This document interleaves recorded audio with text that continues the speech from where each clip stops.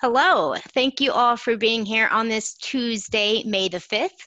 Today we're hosting a presentation on COVID-19.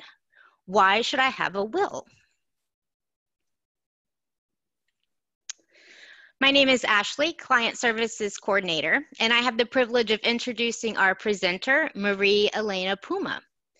She's partner at Russo Law Group, Long Island's signature elder law, special needs, and estate planning law firm, with 5 offices on Long Island and New York City. We are recognized as a best law firm by the U.S. News, and we've had the privilege of helping over 17,000 families. Marie Elena has played a role to the success of the joining in 1991. Her areas of practice include trust and estate administration, elder law, special needs and estate planning, guardianships, and real estate. Since 2016, she has been recognized as a super lawyer every year. That's quite impressive. In July 2017, she launched Russo Law Group's Alzheimer's and Dementia Caregivers Support Group, affiliated with the Alzheimer's Disease Resource Center. She's a member of several professional organizations, including the National Academy of Elder Law Attorneys, referred to as NALA, member of several local county bars, and the Academy of Special Needs Planners. Finally, she has served on the board of NALA and the New York chapter of NALA, and numerous estate administration and planning committees over the years. Now, before I pass it over, one quick housekeeping item. Please send us your questions as you have them, but be sure to include your email address. We will do our best to answer everyone in real time, but if for some reason we can't, we will follow up after the program. And with that, I will invite Marie Elena to take it from here. Thank you, Ashley, and welcome everybody today on this very sunny Tuesday. Well, why should I have a will? It's a very good question, and I'm going to do my best today to answer it for you. Today's agenda, we are going to address 3 main things. What is a will, and how does it work? What are the benefits of a will? And what steps should I take now? The COVID-19 pandemic is a wake-up call for everyone to implement an estate plan. If you do not already have one, or to review and update your existing estate plan if you have one, this is the time to do it. As a result of the global health crisis, it is critical for you to be prepared in order to protect yourself and your family. Today, I will focus on a last will and testament, which is one of the documents that is essential for your comprehensive estate plan. When I meet with clients, they express to me 3 major concerns. 1 is who will get my assets when I pass away? 2, who manages my estate? And 3, how do I protect my loved ones? Well, my answer to them is a last will and testament will address your concerns. So let's look at the first question. What is a last will and testament? A last will and testament is a legal document that allows you to control who will inherit your assets upon your death and to appoint someone who you trust to serve as your executor. Your executor will administer and distribute your probate estate in accordance with your wishes and desires as stated in the provisions of your last will and testament. You, as the maker of the will, are known as the testator. Okay, so let's look at the components of a will. A will is a written legal document that takes effect upon death. So you execute that will during your lifetime, but the terms of that will are not implemented until after you die. Just want to take a side step here and talk to you about 2 exceptions to the writing requirement of a will, and that is a holographic will and a non-cupative will. A holographic will is written entirely in the handwriting of the testator, and a non-cupative will is a non-in-writing oral testimony that the testator must declare to 2 witnesses who can clearly establish the provisions of what your intentions are with regard to your assets and who your executor will be. I just point these out. This is not the focus of today's program, but I just wanted to let you know that these are 2 wills that you may hear about. They will not work well for you because they only work in very limited circumstances. For example, specifically when somebody's in the United States Armed Forces or a mariner at sea during military service during a war or an armed conflict, and they are not valid for the person's lifetime. They expire after a specific period of time. So what you need to do is the kind of will that I'm going to talk about is a written will where you state what your wishes are, and it is in writing and witnessed. So a will is a document that is revocable. You can change it during your lifetime as often as you want, as many times as you want. So why do a last will and testament? One, it allows you to control who will inherit your assets. Two, it will allow you to appoint someone who you trust to serve as your executor to implement your wishes. And three, it allows you to provide for your loved ones in a very protective way. So those are the key items of a will. Without a will, the New York laws of intestacy will tell you who will get your assets when you pass away, and will tell you who will manage your estate. So you're giving up control by not having a will and letting New York law determine those issues for you. Okay, so how does a will work? People automatically think, and it's a common misconception, that just because they execute a will during their lifetime, that's it, it's active, and there's nothing else that needs to be done. That is not true. A will needs to be validated after your death. So that is done through a probate proceeding. A probate proceeding is a court proceeding to submit the last will and testament of someone who has passed away to the surrogate's court for approval and to appoint the executor named pursuant to the will. The probate proceeding is commenced in the county in which the person resided or owned real property at the time of death. Okay, so to commence the probate proceeding, the nominated executor under the will would file a petition with the surrogate's court and also submit other ancillary documents that the beneficiaries would have to sign, and affidavits and so forth. Once the court reviewed all those documents and reviews the will and finds that it was executed properly, then the court will admit it to probate and issue what's known as letters testamentary, which appoint the executor. The letters testamentary are the legal document that allows your executor to act on your behalf after you pass away and to implement the terms of your will. Now, it's very important to understand that only certain assets are governed by your will, not all of your assets. I always like to tell my clients that assets can be divided into two types, I say two pots, the probate asset pot and the non-probate asset part. The probate asset part are assets that were solely named in your name alone, so solely titled in your name alone. So your executor under your will would have to use letters testamentary in order to deal with those assets. Non-probate assets are assets that pass outside of your will by operation of law, because during your lifetime, you entitle those assets in a way that says, upon my death, this is what happens by operation of law. So examples of that would be a beneficiary designation, right of survivorship designation, or living trust format. And the executor does not have any authority over those assets that pass outside of the will. Now, as an aside, we're going to talk about those non-probate and probate assets more specifically in the next slide. But as an aside, I just want to mention that in the event that you die without a last will and testament, you will be considered in New York State to have died intestate.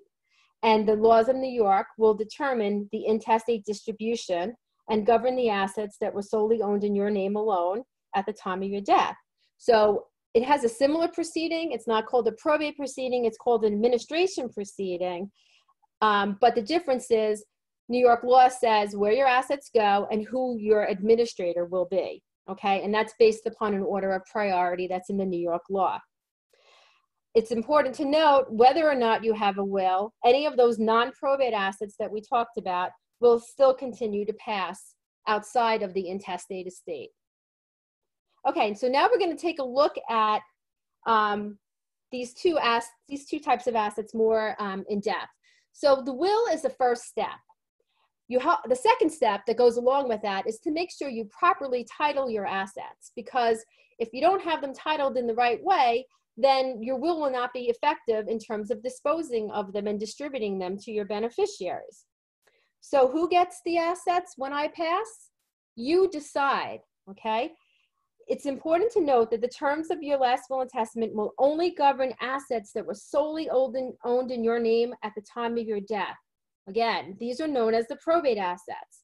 Assets that you owned at death that have a right of survivorship, a beneficiary designation, or are held in trust will pass by operation of law outside of your will, okay? And those are the non-probate assets that we talked about. So let's look at examples. Probate assets pass under the terms of your will, and it's any asset that you owned in your name alone when you pass away. So for example, I'm going to use a bank and a brokerage account with an ownership title of John Smith. If it's clearly just in the name of John Smith, then it is clearly a probate asset, and it will pass under the terms of your will. A life insurance policy or an IRA that fails to designate a beneficiary, so which means that the proceeds will be payable to the estate, would also be an example of a probate asset. Another example would be a deed to real property that was solely owned in the name of John Smith, or, for example, John Smith and Mary Smith as tenants in common. Tenants in common means that they each, John and Mary, own their own respective shares of that asset, say 50-50 of that house, say for the deed, and that would be a probate asset that would go under each of their estates. Now, on the other side, you'll see the chart here for non-probate assets. These are the assets, again, that pass by operation of law outside of your will. So the terms of your will do not apply to these assets. I cannot state that enough, because I meet with clients often and they don't understand the distinction. So let's look at some examples here. So we've got bank and brokerage accounts. They can be held TOD, which is transfer on death, POD, which is payable on death, ITF, which is in trust for, or JTWROS, which means joint tenants with right of survivorship. So if you have a title on an asset that's TOD, POD, ITF, JTWROS, the will, your will not apply to how that asset is distributed, okay? Because you already said in the title of that asset what happens when you pass away. So in that case, you would contact the financial institution and they would provide you with their paperwork that's necessary in order to transfer the asset, and you would supply them with a certified death certificate. And again, this would be done outside of your will and outside of the court. Another example of a non-probate asset is a life insurance policy and an IRA with a designated beneficiary. Another example would be a deed to real property that's owned as joint tenants with right of survivorship or as tenants by the entirety. So upon the death of one of the owners, it automatically passes to the surviving owner. I just want to point out that tenants by the entirety is a special way that is only for spouses to own real property. So unless you're spouses, you cannot own property as tenants by the entirety. If you want it to pass as a non-probate asset, you'd have to own it as joint tenants with right of survivorship. Lastly, living trust. This is another way to avoid probate, but I caution clients all the time that you must fund your assets into that trust in order for it to pass in accordance with the terms of the trust. A lot of times people think that their trust is funded, and we find out after the fact that the assets were never put in there and they become probate assets, even though they may have been intended to be non-probate assets. What you need to know here, the difference between the probate assets and the non-probate assets, is that the executor has no authority over or control over distributing the non-probate assets. The executor's power is limited to the probate assets.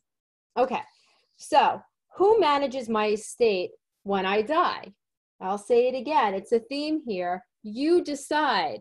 By having a last will and testament, you have the power, okay, in your will. You will nominate an executor or co-executors. We usually don't recommend that our clients nominate more than 2 people at once.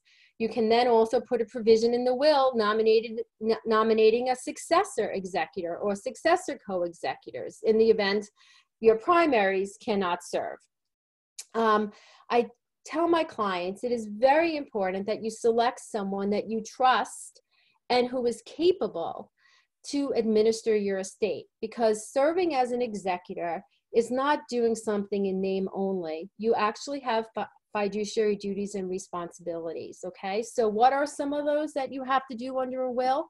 Well, as executor, you have to preserve, protect, collect, sell, or transfer the assets. You have to value the assets. You have to pay the debts, the expenses, the taxes, the liabilities, the funeral expenses, the administration expenses, court filing fees. All of those items you'll have to pay on behalf of the decedent. And then you will have to do an accounting and distribute the assets to the beneficiaries under your will. Well, your executor will have to do that in accordance with your will. The executor also has to make sure that all tax filings are done, whether it's individual income tax returns of the decedent, whether it's fiduciary estate tax returns or fiduciary trust returns, or an estate tax return on the value of the assets. So there's a lot of responsibility here. I want to point out, though, that executors are not on their own.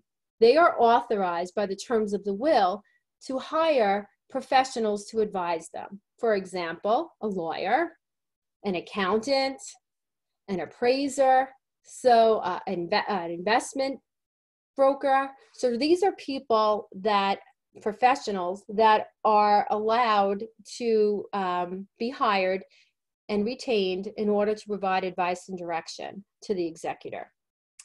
Okay, so next question. So how do I protect my loved ones? Well, I think you know the answer. You decide.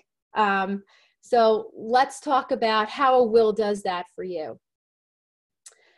A will allows you to provide for your loved ones in a protective way. And there are 2 main points I want to make here. The first one is a testamentary trust, and the second one is through guardianship. So let's look at testamentary trust first. So a testamentary trust is not a living trust. It's a trust that, because you don't create it during your lifetime, it's a trust that's created by the terms of your will and then is put into effect after you pass away. And that's why it's called a testamentary trust.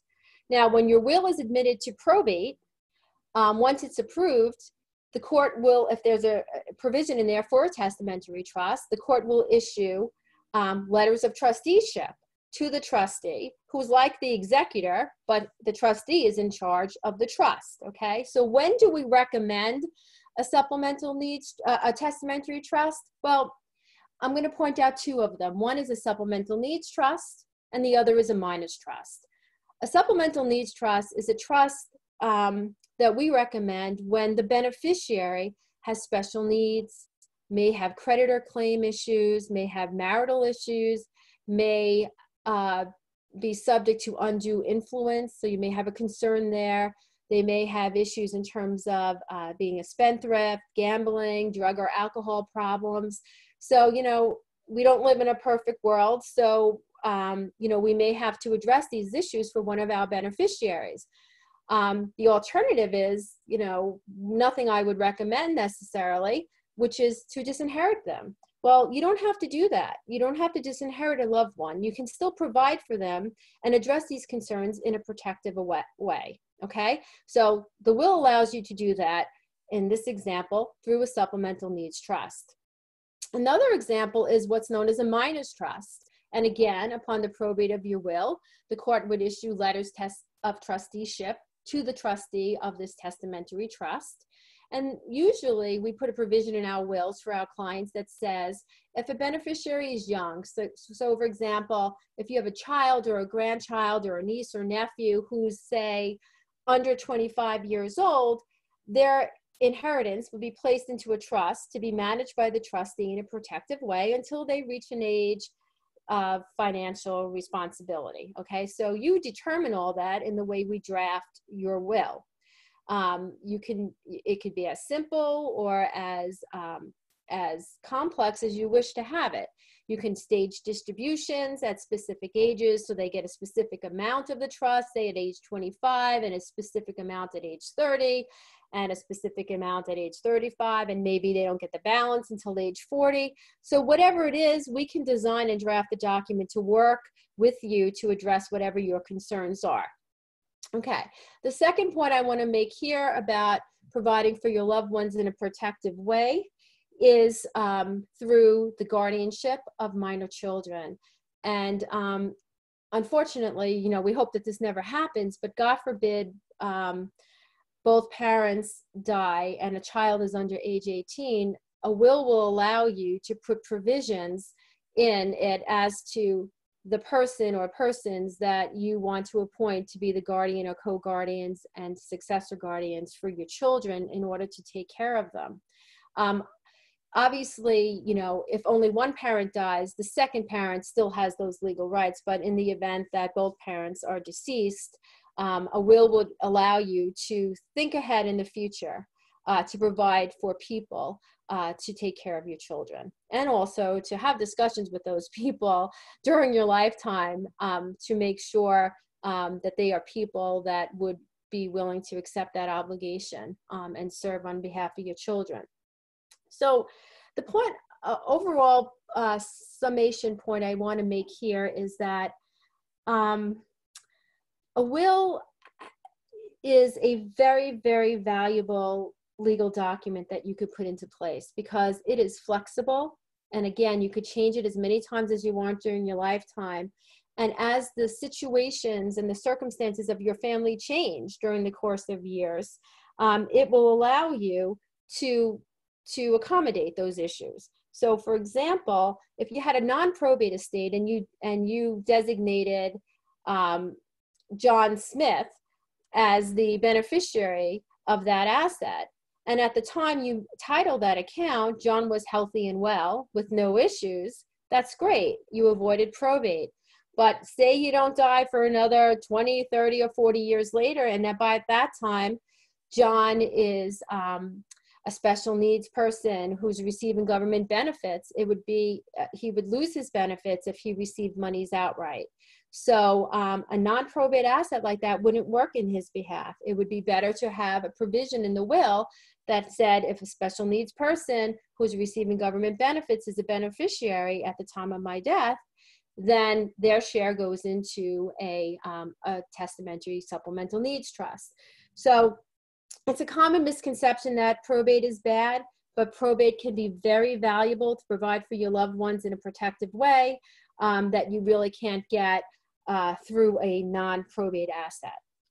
All right, so what are the benefits of a last will and testament? You control who inherits your assets by documenting your wishes. You control who manages your estate by empowering someone you trust. And again, as we saw, it could be an executor and a trustee and a guardian for your minor children. So you're really planning ahead to be protected for your family. 3, you can provide for your loved ones in a protective way. You don't have to disinherit anybody. You can make sure they're provided for. You have a trustee that manages the assets for them, and their needs are taken care of during their lifetime. And 4, altogether, you will have peace of mind knowing that you have put a plan in place to ensure that your loved ones are provided for in the ways that you desire and in the ways that they need to be protected. Okay, so summary. We saw those concerns at the beginning, the 3 concerns. Who will control the disposition of my assets? Who will manage my estate? How can I ensure that assets pass to my loved ones in a protective way? Well, the solution to that is a last will and testament. You control the disposition of your assets. You select who will manage your estate and a trust, say if you have a testamentary trust, or who will be the guardians of your children. You ensure how the assets will pass to family in a protective way. All of this together provides you peace of mind. The COVID-19 pandemic is a reminder to all of us that life is so unpredictable and that we must be prepared. With threats to our health, our lives, our finances, there's no better time to protect yourself and your family. Now is the time to make a last will and testament. And if you already have one, now is the time to review it in order to ensure that it accurately reflects your desires and the needs of your beneficiaries. Okay, so what steps should you take now? Hopefully, I've convinced you of the importance of having a last will and testament. So, your peace of mind action plan has just 2 simple steps. 1, consult with and retain the services of an experienced attorney who cares about you and the needs of your family. Do not procrastinate. During this pandemic, having a will is even more important than ever before. Step number 2, implement that plan to protect your assets and to protect your family. If you already have a plan, review your plan and update it to make sure that it reflects the current desires that you have and the current laws that are in place. Unfortunately, it's human nature to procrastinate, and oftentimes people will consult with an attorney, think about making a will, and then they really don't do anything to actually put it into effect. So please take the times that we're living in now and use that as an impetus to say, now is the time I must put a will in place to protect myself and my family. Okay, so at this point, we are going to turn over to Ashley and see if we've received any questions, and I will do my best to answer them. Sure. Thanks, Maria Elena. Our first question is from John, and his question is, what is the difference between a will and a revocable trust? And does he need both? He's 63 years old.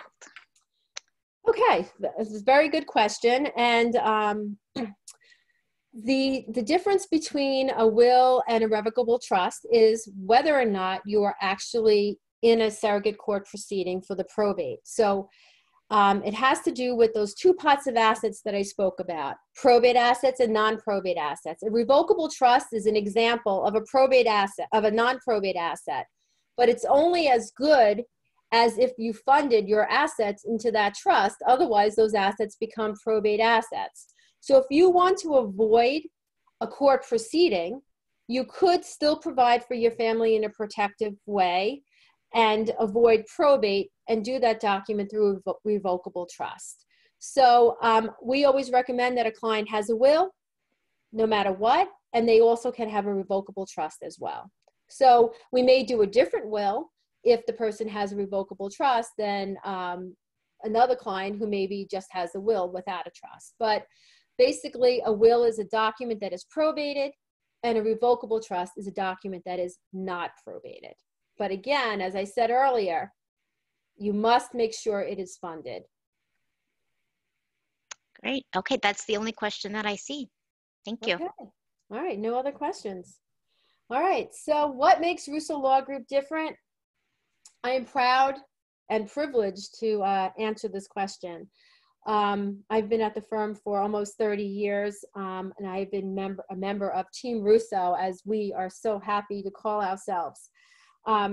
We like to distinguish ourselves from other law firms, the attorneys and the staff. We create relationships with our clients and their families. It is not just simply a legal transaction. We want to assist our clients with whatever their needs are. And if we can't help them, we will try to do our best to get them in the right hands of the professionals that can help them. We have 5 convenient office locations in Garden City and Lido Beach, in Nassau County, Islandia and Bayshore, in Suffolk County, and then in New York City as well. We're licensed in multiple states, Florida, Massachusetts, New Jersey, and of course, New York. We have co-counsel relationships throughout the country. So we work closely with other attorneys so that if you have a need that crosses over into another state, we can assist you with that as well. We are very strong with handling crisis situations. And the key to that is that we are very good listeners, which is very necessary in order to address a family that is in crisis. So we are there to hold your hand and to get you through that situation. We are involved in the community, but we are also committed to the community. We participate in many activities as a firm and individually in the community. Different walks, different fundraisers. For example, we've done the breast cancer walk, we've done Alzheimer's walks, we've done fundraising and walks for CP Nassau County, for CP Nassau for their adaptive playground for children with special needs. I personally run a support group, as Ashley mentioned earlier, through the Alzheimer's Disease Resource Center, where we meet once a month, and it's a support group for the caregivers of loved ones with dementia and Alzheimer's. We also are very proud to support the phenomenal Teresa Foundation, which is an organization that helps children with special needs and adult children with special needs to participate and offer them opportunities in art, recreation, dance, and music that they may not have otherwise. We also have a client maintenance program and a family plan. This is all about creating those relationships with our clients and their family. We want to make sure that we take care of you and your family. We also offer discounted rates for legal fees for estate planning documents for members of your family who want to put an estate plan in place as well. We want to be a resource to you and your community and the community. We're proud to offer our services and our resources. We are committed. We've been doing so for over 30 years. I also want to mention that Vincent Russo during this pandemic is doing a daily check-in every morning at 9:30, offering information to all of you. And also, as you know, from today, every Tuesday at 1 o'clock, we do a Facebook Live session for an area of the law that we feel would be beneficial. If you have any suggestions, you can always email us and let us know. So let us help you. Let us make sure that you have a valid enforceable last will and testament. You need to see us or attorneys who are experienced. You need to seek the advice and counsel of an experienced estate planning attorney. A last will and testament is one of the most important legal documents in your estate plan because it allows you to control the distribution of your assets upon your death. By consulting with an estate planning attorney, you will have peace of mind knowing that your appointed executive will distribute your assets to your desired loved ones, that your trustee will implement and administer a trust for your loved ones. This will give you peace of mind, and that is so invaluable. If you do not have a last will and testament, or if you would like to review your current last will and testament, please contact us. You can reach us at 1-800-680-1717. We understand that observing social distancing can make it more difficult to execute a will and legal documents due to the witness and notarization requirements. However, we can assist you with remote execution of a will and documents, with the remote witnessing and remote notarization of documents, all of which is in compliance with Governor Cuomo's executive orders. We also invite you to take advantage of our comprehensive website to learn more about how Russo Law Group may assist you, and that is www.vjrussolaw.com COVID-19, which is our special link to in light of the COVID pandemic. And our website is www.vjrussolaw.com. I thank you for participating today in our Facebook Live session. And on behalf of the Russo Law Group, I wish you and your families good health and safety.